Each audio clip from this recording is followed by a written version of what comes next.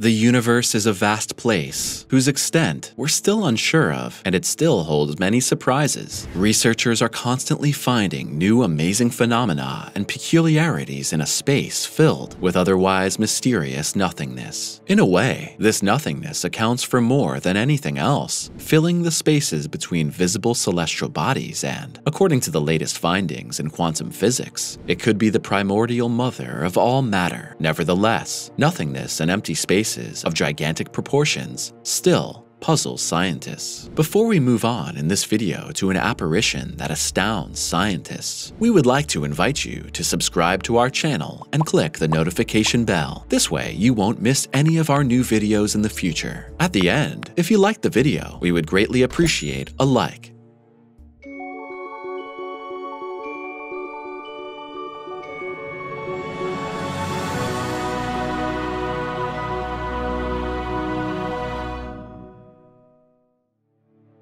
BOÖTES void, the big nothing.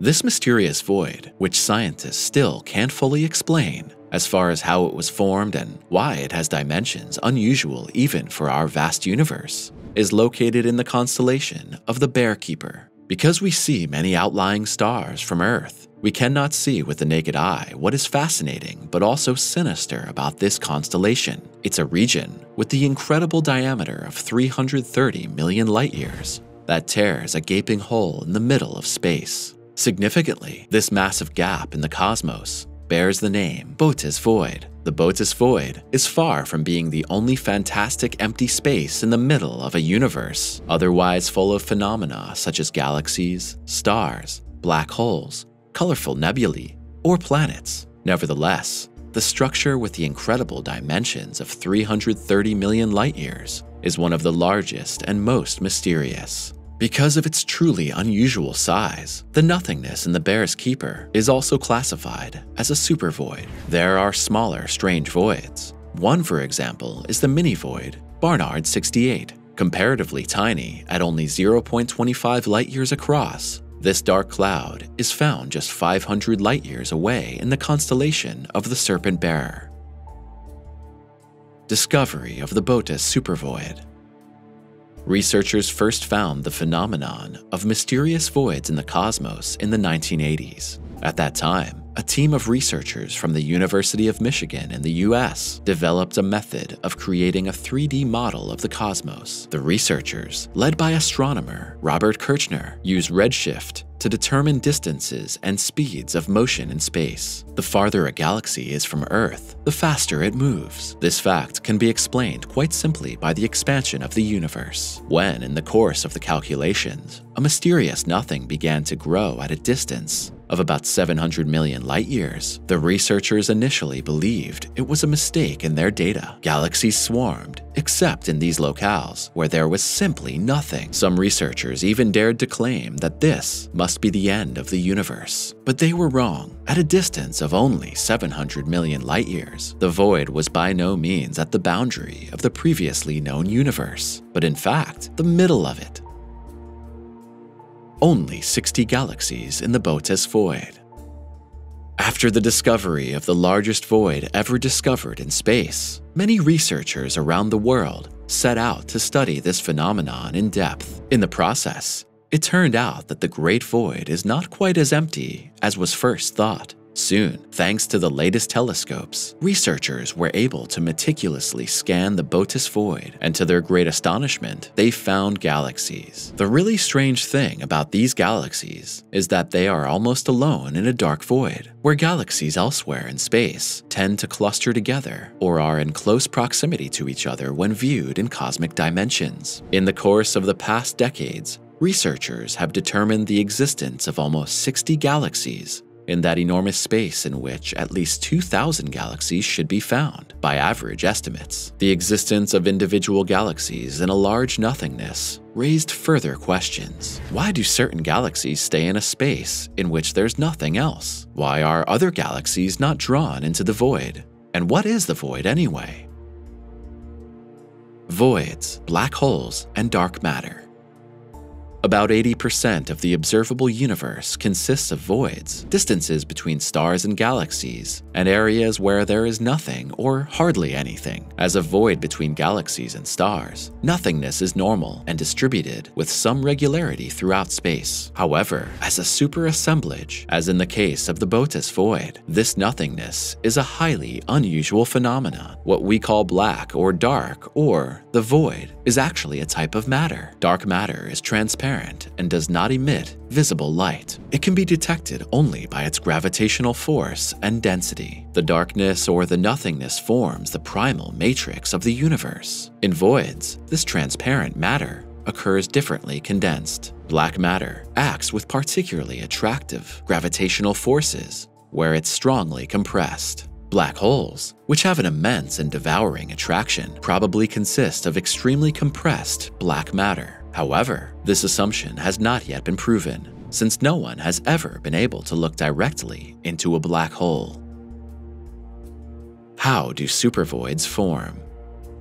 The secret of the formation of spaces with an unbelievable volume of nothing or dark matter probably lies in the origin of our universe. Researchers often speak in this context of a primordial soup, in which first molecules swam around, barely condensed. Due to coincidental quantum fluctuations, there were initial disruptions in this primeval matter. Over a period of millions of years, smaller lumps organized themselves, forms and patterns formed. Eventually, the first stars, planets, and entire galaxies emerged, and apparently, empty spaces remain. How the shaping and grouping took place, researchers can only approximately understand with model calculations and theories. Today, astronomers and cosmologists all over the world assume that all galaxies of the universe are grouped in a net-like pattern, and that a kind of background matrix determines where galaxies are located and how they move. The cosmic filament is somewhat reminiscent of a mushroom web as it runs through the Earth. Galaxies, stars, and planets hang in the universe as though suspended on long threads, or group themselves along such filament lines. Where many filaments meet, clusters of galaxies are formed. A stunning example of such a place is the largest currently known material structure in the cosmos. The Hercules Corona Borealis Great Wall provides an impressive demonstration of how galaxies form along spiral filaments in space. Yet this structure is tiny compared to the BOÖTES supervoid. The Hercules Corona Borealis Great Wall is only 10 million light-years across, while the BOÖTES supervoid measures more than 300,000 million light-years. As in heaven, so on Earth.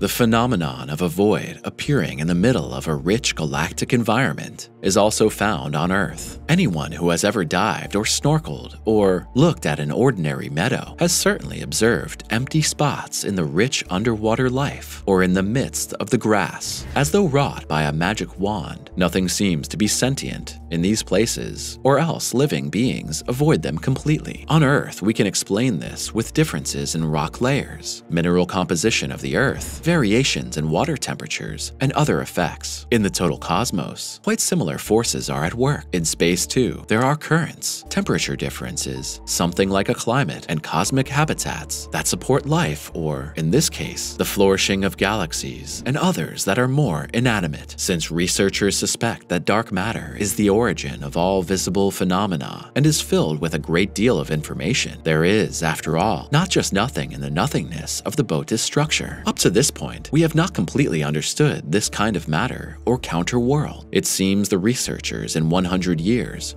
want to reserve something to do. The void supercluster. It is also exciting that the BOÖTES void is not a large coherent nothing, but rather several small voids seem to have come together at this location. So, we are dealing with a void supercluster in this fascinating phenomenon. Researchers have found that dark matter is less condensed in small, not-so-massive galaxies, while its density increases greatly in larger systems like galaxy clusters.